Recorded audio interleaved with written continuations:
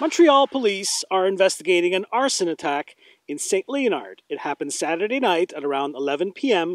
on Jarry Street East near Collerette Street. Police say the window at the rear of this office building was smashed and an incendiary device was thrown inside. Now, at least 2 tenants occupy this building: Liberal MNA Filomena Roti and her team, and the MSB and Associates law firm. I'm Domenic Fazioli. Well, no arrests have been made in this case yet. Police say they will go over surveillance cameras to gather more information. Now, police add that they will also speak to the Liberal MNA's team and members of the law firm to see, for example, if they were the victims of recent threats. For more stories, head to the East End Montreal Facebook page or visit my website, DominicFazioli.com. Thanks for watching.